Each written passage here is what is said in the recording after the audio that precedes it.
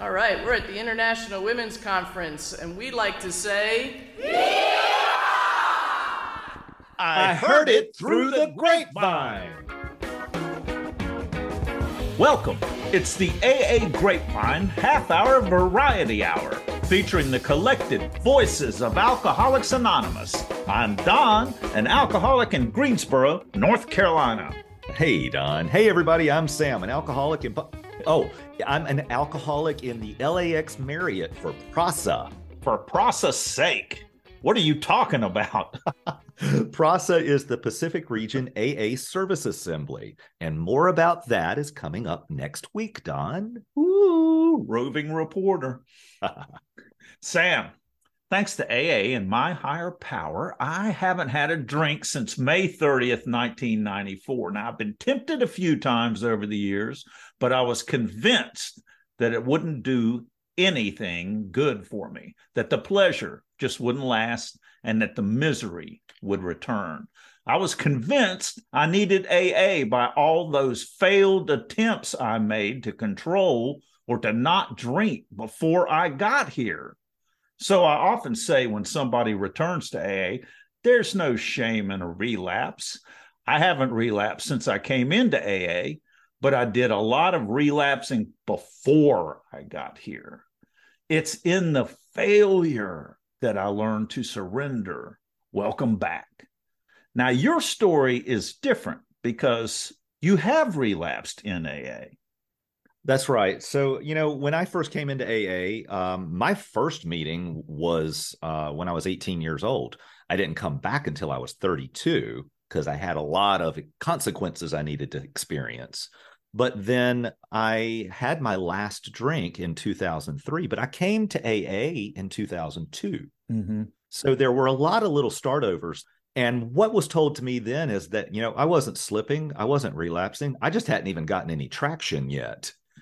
But then in 2003, I took my last drink and I got sober.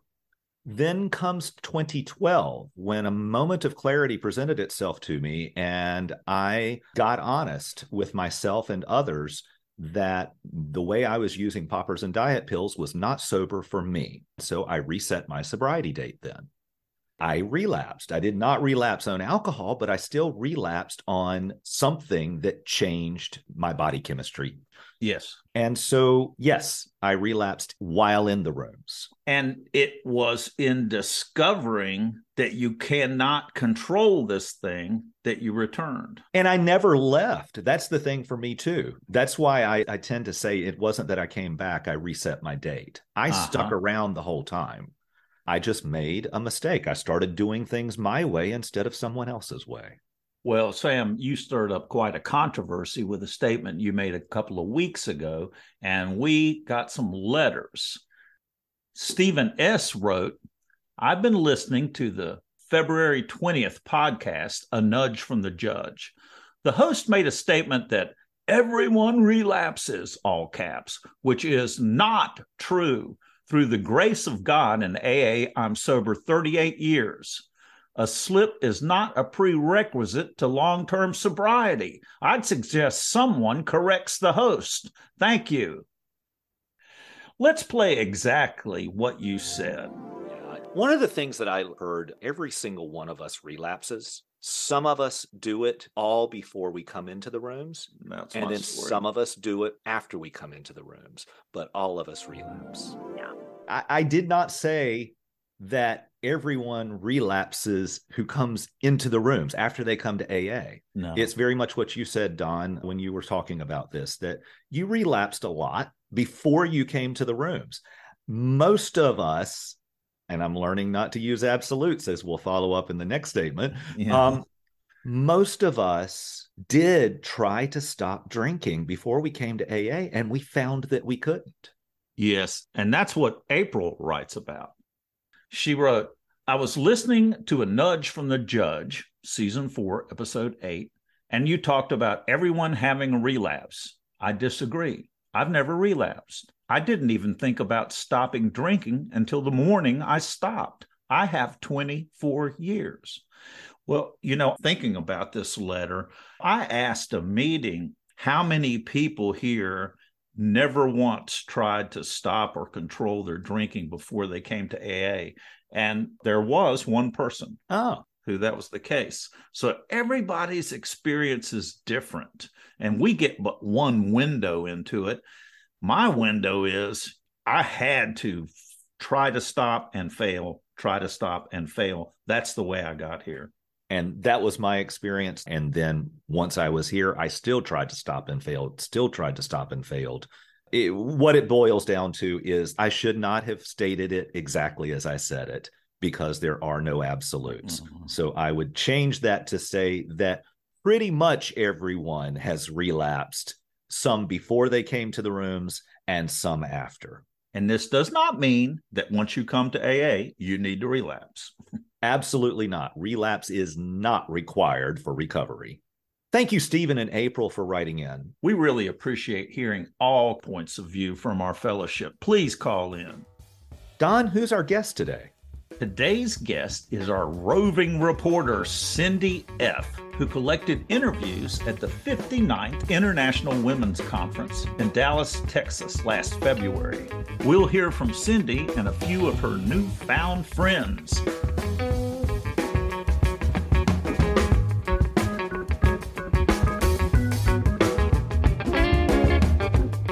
Hey, Don, how do I send Grapevine a donation? Since the Grapevine is self-supporting, we don't sell ad space in our magazines, on our website, or in our podcast. Grapevine doesn't even accept donations from AA members. What? If you want to support Grapevine, visit aagrapevine.org/store.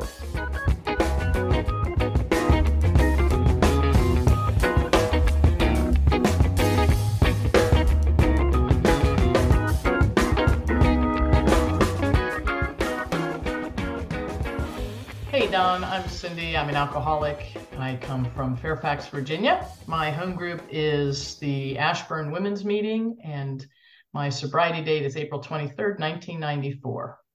And Cindy, you have been traveling with a microphone at a conference. What's this conference about? I did, Don. This was fun. I went to the International Women's Conference that was held in Dallas, Texas, and it was a treat. It was the first time the women had gotten together in person since COVID. That was the first time I had been there. I tell you, when I first got there, I'm a big extrovert, but I felt a little overwhelmed because there's a lot of people there. And what I witnessed very quickly was this overwhelming, welcoming community. Like everyone was happy. Everyone was saying hello to everybody else. They didn't necessarily know them. People were dressed in all kinds of fun cowboy stuff and chatting it up. And it just felt like old home week, right? It just felt like, oh man, I fit right in here. Like it didn't matter if you were gay or straight or a mother or elderly or young. It was like a great mixture of people, and everyone was accepted. It was a really neat experience to feel so welcome just right off the bat. And I'm so glad I had an opportunity to go. And why are they all gathered there? What's the conference about? So the conference is for women in Alcoholics Anonymous. They come together every year in a different city. The next location will be in Portland, Maine in 2024. Any woman's invited? Anybody who's sober. And what are the kinds of events that are offered? Oh my goodness. They had all kinds of events. They had lots of meetings, lots of workshops, meetings with speakers, meetings on different topics. They had a great archives area that had the history of women in AA. I'd never seen that before. That was super cool. That was from the local intergroup. How many people were there, Cindy? Oh my gosh, it was packed. There were over 3,000 people at the hotel at the conference. And there were, I believe it was over 3,000 online as well. So they were calling in from all over the world. Women were calling in from the UK, from Ireland, from Canada, from Argentina. So there was a huge mix of all kinds of people participating. One of the workshops was for the Spanish women. Oh, yeah. So the Spanish women had their own Zoom meetings, and they had some people in the room, and then there's actual Zoom meeting with women from, local, but also from other countries speaking Spanish. You talked to someone who went to that meeting, yeah. I did. Well, Were the guests who were there in Dallas from all over? Was that international as well? We had a nice board of the US and the world, and you could put your little pin on where you were from. And there were two from the UK. I didn't get to meet them, but that was pretty cool. Cindy, can you give us a word portrait of the opening ceremonies? Just describe the scene. Yeah, wow. So the opening ceremonies, first off, it's in Dallas, so we all know everything's bigger in Texas, right? And this did not fail us. The real kickoff was in the evening when they introduced the committee that put on the conference. They introduced all the different aspects of what you're here to do and who's here and what you can do. And then they introduced the chair of the conference. And this woman came in on a horse into the hotel and walked up in front of the stage and got off the horse. And then the horse went away. And I think everyone was just like, is that a horse? Oh my God, it's a horse, you know? And so the place was dark, except the horse had the light, you know? Everybody was just enjoying themselves. There was music playing and people were dancing, and lots of people had cowboy hats on, and you know, they had their boots on. I wore my cowboy boots because that's what you do when you're in Texas, right? Yes.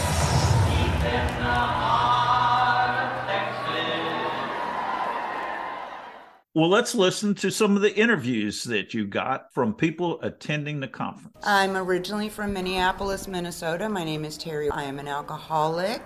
My sobriety date is December 31st, 2009. And my home group is the Terrell Group in Terrell, Texas. I attempted to get sober first in Minneapolis. Spent the next 5 years trying to find my way. Landed in Terrell, Texas.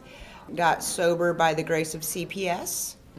And then went out to California to find greener pastures, found a fabulous women's group who introduced me to the International Women's Conference, took me to my first one in Oahu, Hawaii. I mean, who doesn't want to go there? Great introduction. Yeah, and I am now the chair of the 59th International Women's Conference here in Dallas. What do you think the impact of having the IWC here in Dallas has had on the local groups here? Oh, man. We have been able to involve so many sober women houses. We have, so many women who are less than a year sober. And I was just talking to a gal upstairs earlier, and she said, Terry, if it wasn't in Dallas, I would have never heard of this. And it's a blessing to have been on this committee for the last year. She's suiting up and ready to go to Portland next year. She has a year sober. That's amazing. Very cool. And she hated service work. We all hate it when we first get here because, I know. It's not about me. I know. I get to have to. And for me to see that many women with that many roles working together, and then to get the feedback from the women who are joining us to say that was the most beautiful thing I've seen in a long time, brings me to tears. That is powerful for me. That's awesome. And there was a horse involved. That's my girl. That's my Daisy May. Tell me that story. I'm a clinical psychologist. My husband and I do equine therapy for veterans with PTSD. We work with the local juvenile probation. We do equine groups for the kids. We work with battered women. Miss Daisy May was donated to us last year by a woman who said, I just want her to go be of use. And so we thought, my God, wouldn't it be great to bring a horse into the banquet room? And my husband said, we're not doing that. They just replaced the carpets. And I said, I think they make poop bags. And he got a poop bag. And Miss Daisy May was like bulletproof. The only problem, she saw herself in one of the full-length mirrors. And she said, who's that other mare up here? She wickered at her a little bit. And then she went on about her business. I mean, that's my therapy horse too, so she was really good for me that first night to get over my jitters. So very cool. That's my girl. Hi, everybody. I'm Joan M. I'm an alcoholic, and my sobriety date is June 13th of 1973. My home group is the Monday Night Women meeting of Clean Air Group in Dallas. What do you know about the history of the IWC and how it kind of came to be? I know only from word of mouth that comes through sponsorship through the ages, but they were in Kansas City and they were a group of housewives. They simply had a vision that they wanted to spread the message to other women still suffering outside their comfort zone, and so they decided to have a conference. Having a conference involves money, venues, and all of those business types of things for which they had no experience. They were women that were primarily nurses and teachers and housewives. There was a lot of learning curve that had to happen, but they did grow. And they started in Kansas City. Started in Kansas City. If ever we don't have a city that wants to have the conference in any given year, we send the conference back to Kansas City. Nice. So that's nice institutional memory. Yeah. And we stand on the shoulders of all the women that went before us. It wouldn't be a year without going to the conference because it's my annual refresher. It's the day-to-day sobriety activity with the sponsor and the meetings and the inventories and the 10 steps and all the things we do. And then for 4 days, we have an oasis. And it's in a city that we might have been in before or not. But it's the experience of meeting with all the women from all over the nation and the odd feeling of having a place to stay if you had to, anywhere in the nation. It's just a marvelous experience. My name is Laura. I am from Durango, Colorado, the Cornerstone group there. When did you get sober? Sobriety date is the 6th of July of 1997. I haven't met a stranger. I go up to anyone and I can talk to them like I've known them all my life. It is so wonderful. So has anything made you cry? Good tears of joy when I hear they've overcome such great obstacles. So it is very emotional, but it's fabulous. There are miracles everywhere. That unity is a force to be reckoned with. That sharing our stories gives us strength. We identify with everyone. There's no one different than we are. That we're all the same soul. Hello, I'm Amy M. I live in Colorado. I've been sober since September 15th, 2005. Have you attended some workshops while you've been here? I've attended the Tradition 12 workshop, We Drink No Matter What workshop, the Straight Pepper Diet workshop. That's awesome, and that's a great topic worth exploring. Just moving forward in sobriety. What are your takeaways in general from the workshops? You know, and I think I got it at this conference, that when I stick around through the meeting long enough, and when I actually make an effort to attend the majority of the workshop that are being held and the speakers, I'm going to hear my story. And I heard my story more than a few times, and it's just changed my perspective, as this type of stuff always does. My sobriety has changed yet again. My name is Margaret, and I'm an alcoholic from Midland, Texas. It's by God's grace that my dry date is February 15th, 1982. My home group now is the Noon Hope Zoom. It's a women's big book study. We meet every day at noon Central Time. What do you think? I'm really impressed with the people. A lot of us came from the Noon Zoom, but we're not hanging together. We're out meeting other people. Almost all of us have volunteered to do something. Greet, do a workshop, but that's the kind of group it is. How has that impacted your sobriety? I started into a traditions group just as soon as I got through the steps. I became Grapevine rep when I had 2 years for the whole Northwest Texas area.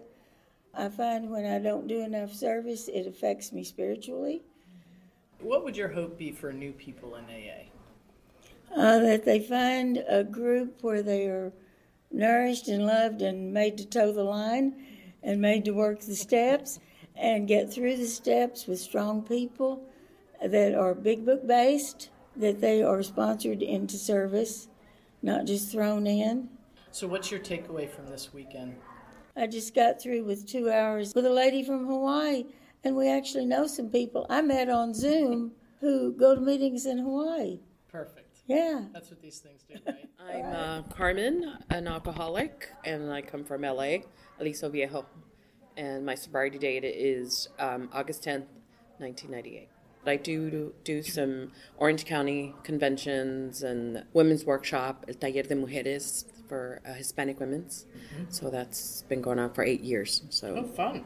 So what do you enjoy the most about coming to this International Women's Conference? just seeing old friends, running into them, it's, oh my gosh, it's so beautiful. Listening to the newcomers as well. Oh my God, their shares.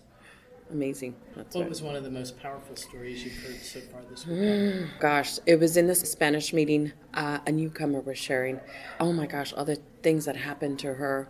And she was going to, or she will, God willing, will celebrate a year next week on the 28th. And it's like, oh my God, it was so amazing. She's like a miracle. She was about to die. It's like, oh my God, her story. I was in tears, and it's like, loved it, you know. So, and she's Spanish speaking. Yeah. Funny when they're crying and we're saying, oh, I love that you're crying. Yes, I do. I feel it more. I don't know why, but when I hear her share and I cry, oh my God, it was amazing. So I love to cry. So have you had any spiritual awakenings while you've been here? Actually, I just came from the LGBT sharing, and it was really interesting to hear the stories of a lot of the pioneer women. They came out in Orange County, that's where I'm from. They started the ASH, Alcoholic, Sober, Homosexuals. It's like, oh my goodness, I couldn't believe they had a club that they could go to and they could feel comfortable. And it's like, oh, be accepting. It's like, oh, there's a place where they were able to go. Old timers. And it's all about the acceptance of others, right? Yes, exactly. If it hadn't been for them, where would I be? So yeah, that was very spiritual. And there's so many of those. If it hadn't been for them, I wouldn't be here. You're a Spanish woman, Yes. right? I know that that's a growing culture Yes. in AA, you Yes. know, and if those first women didn't come and get sober, we'd still Right. be waiting, right? Yes, and we're actually working on having more.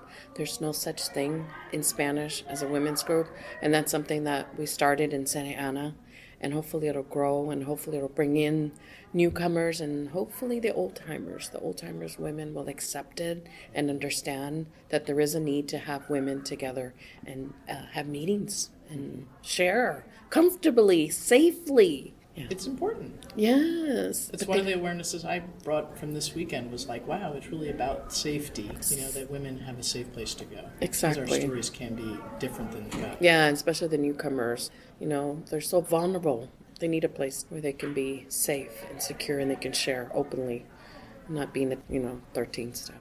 Carmine and you talk about safety and the importance of women's meetings for the new vulnerable women who come to AA. First, what is the 13th step you talked about for people who don't know? So the 13th step is not a happy thing. It's not a good thing when somebody with lots of time meets and greets a newcomer, you know, at their first couple of meetings or a couple months in or whatever, and tries to date them or get to be buddy-buddy with them. And there have been circumstances that, these poor folks are not ready to be in relationship with anybody. They're just trying to figure out who they are. And right. All that stuff that we go through in early sobriety of trying to figure out which end is up, quite frankly, how to live life without alcohol. And 13th stepping happens sometimes if groups aren't real strong and they're not talking to old timers and saying, hey, back off, man, you know, she's just got here or he just got here. And they should be protected. And we in AA feel that that newcomer has a right to be there and that they should have the ability to get sober without interference. And then, you know, there's a phrase, for a year, don't make any major changes, right? So after a year, if you want to go date somebody, go to town, right? But we hope you've gotten the tools to kind of figure out how to do those things sober. And I know when I was drinking, my morals may have been a little off. I may have done some things that I'm not proud of today. In AA, I found a sponsor and they walked me through the steps and, you know, I learned how to live a different life. I didn't need to be the same person I was when I was out there drinking. I could be different. I could be the true me. That's it. That's great. Well, let's listen to some more interviews from the Women's Conference. Yeah, I'm Carly. I'm from Austin, Texas, and sober since April 30, 2011. I'm here with a group of ladies. We met over the pandemic. We have a virtual meeting that we've been attending for the last, 3 years. And so this is the first time that we've met in person. So we're here and we all got an Airbnb and came together. It's been fun. That's fun. What has made you laugh while you've been here? Oh my gosh, the same stuff that makes me laugh in meetings when people are telling their stories, and it shouldn't be funny, but it is because I've been there. The woman was talking last night about her history as a prostitute, and it's not supposed to be funny, but the way she told it and the way I know that she's not there anymore, was funny. And we were talking in a meeting earlier today about DUIs and jail and the way we used to think. And those, Lisa and I, we laugh about stuff like that, where we inappropriately laugh in meetings at the stuff you're not supposed to laugh at, but you can because it's a shared thing that you have that used to bring shame and doesn't anymore. And now you can look at it with a different perspective. Yeah, that kind of stuff always makes me laugh. What was the hardest thing for you when you were getting sober? What was the big thing you had to overcome? Oh gosh, I was pretty angry when I got here. I didn't realize, I thought it was just anger. And so I got here and I was pretty toxic little person in the back, arms crossed and brow furrowed. And I thought I was really angry for a long time and discovered that it was a lot of fear, a lot of sadness, a lot of shame. And so learning how to figure out what those feelings were and that it wasn't anger, and learning different ways to feel things that wasn't just being mad, that was pretty difficult. It took a long time, I guess I should say. What do you hope new people in AA, what's a hope for them when they get sober today? That they hear from the people that have, been here a little while, that you're not alone. That, like, our experiences are not that unique. And so it's like, we get here and we feel really isolated and ashamed, and, get here, stay long enough and you hear your story 100 times over. And so just to feel like you're not such a weirdo, you're one of many, you just didn't know who your people were yet. I'm Liza, and I'm from Dallas, Texas. My sobriety date is February 8th, 2018. First International Women's Conference. I have been to several of, we have Texas Women's Conference called Girlapalooza, and so I've been involved with that. Have you met anybody that's really intrigued you?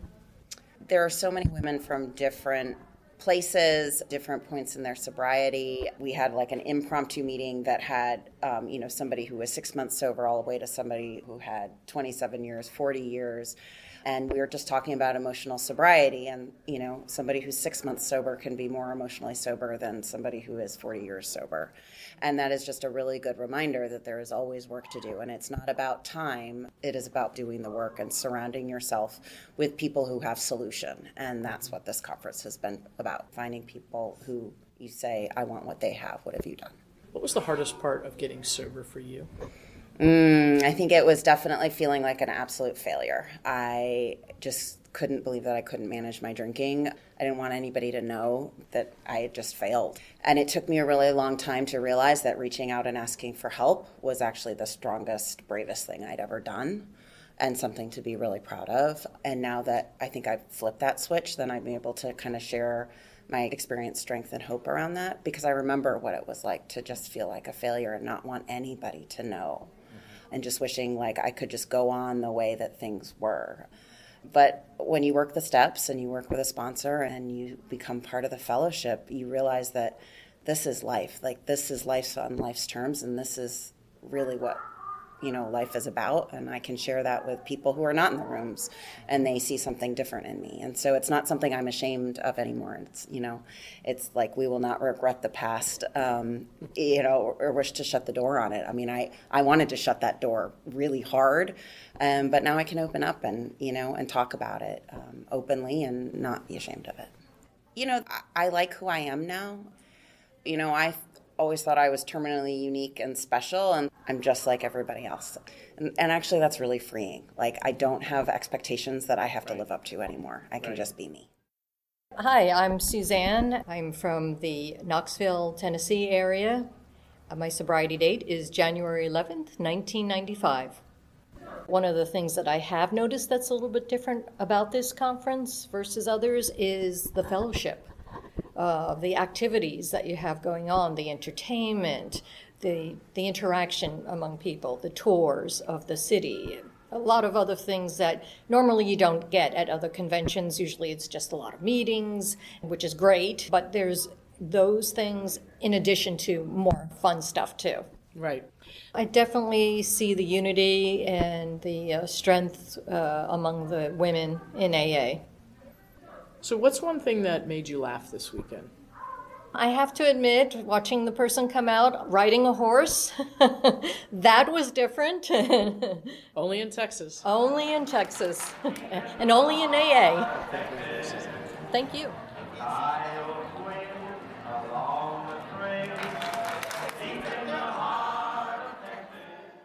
Oh my gosh, I wish I could have seen that horse. That horse was a treat. I have not been in a conference room in a hotel where a horse has shown up, star of the show, That was very unexpected. What are your final thoughts on the conference, Cindy? I was blown away. I went on assignment, if you will. Our cub reporter. Exactly. But what I saw, what I felt, what I heard was women really enjoying their sobriety, women who really know how to walk the walk. I heard all of our principles of Alcoholics Anonymous run through everything they were doing, and I felt like this is something I want to do again. Thanks for going, Cindy, and thanks for bringing all this to us today. Absolutely. You're very welcome.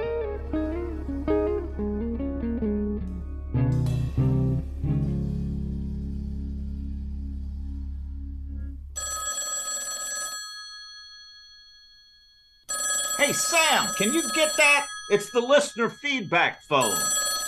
212-870-3418. Yeah, hang on. I'll get it. Yellow. Hey, y'all, my name is Peyton, and I'm an alcoholic. I'm from Christopher, Illinois. I just wanted to share some experience I had this weekend that was really, really cool. I attended the Tennessee Conference of Young People in AA, the Tiki Pa.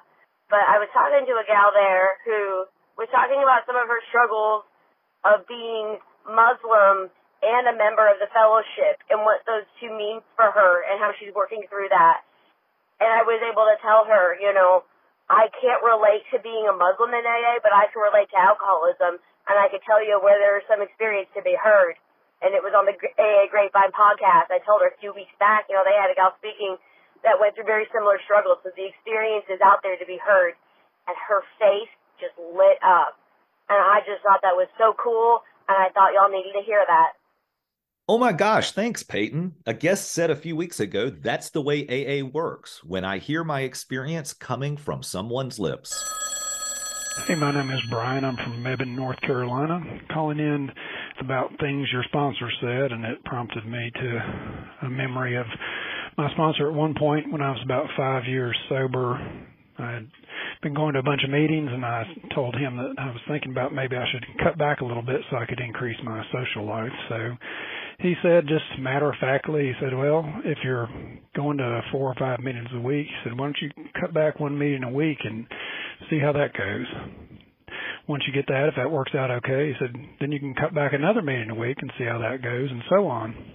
When you get drunk, he said, you've gone too far, so you might need to add one back. So anyway, he said it so matter-of-factly and calmly, and it kind of put that issue to rest. So really enjoyed the podcast. Thanks for all you guys do. Thanks, Brian. I love it. It's classic. So clever and puts the focus back on the stakes involved with cutting back on participation. And thinking about how many meetings a week I need to stay sober, I took my home group, just took it out of the equation.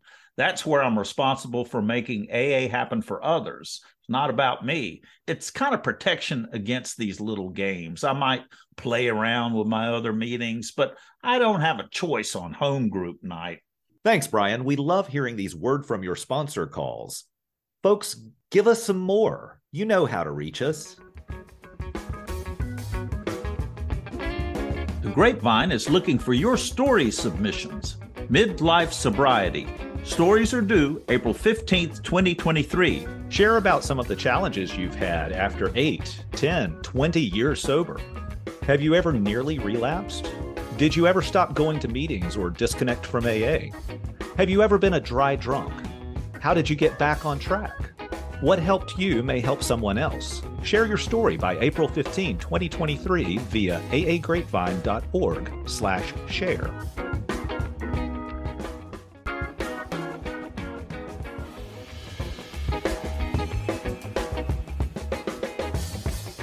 I'm at the very wit's end. Cuckoo.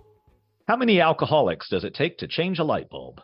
Just one. He holds the light bulb, and the whole world revolves around him.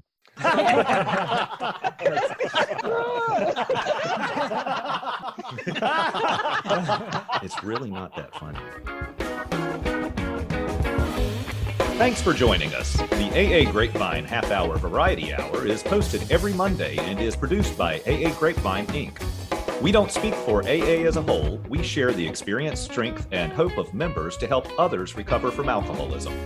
Podcast info, including how to call in, is at aagrapevine.org/podcast. Find AA Grapevine on Instagram and the AA Grapevine channel on YouTube. All things Grapevine are available at aagrapevine.org. If you want to know more about AA, Google Alcoholics Anonymous and your city or visit aa.org.